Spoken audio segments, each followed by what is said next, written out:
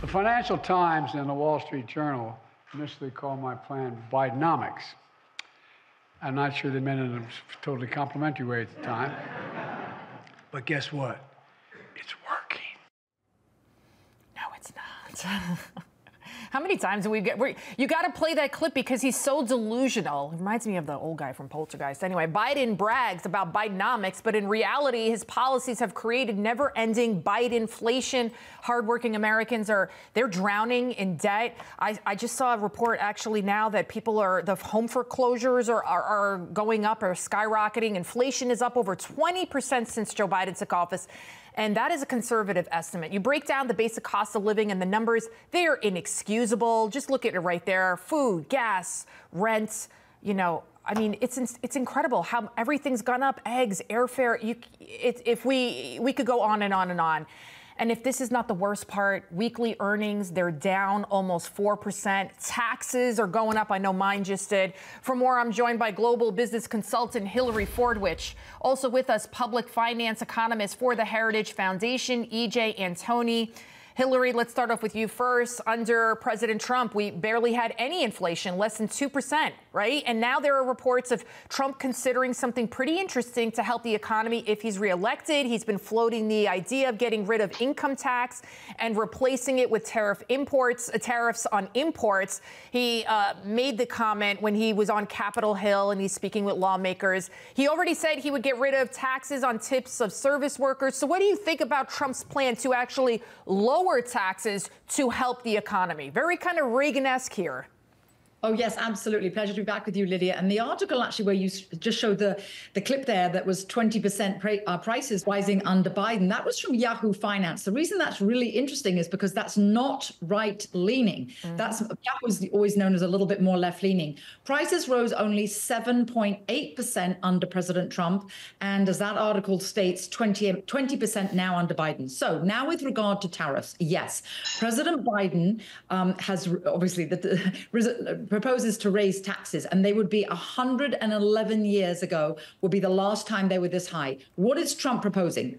Trump is proposing to raise tariffs. Now, the EU has a 10% tariff on American cars going into Europe. That's why I lived in Holland. I headed global business development for KPMG, lived in Amsterdam for 3 years, hardly ever saw an American car, and you don't see them in Germany. You see very few in England. Across the whole of the EU, 10% tariffs.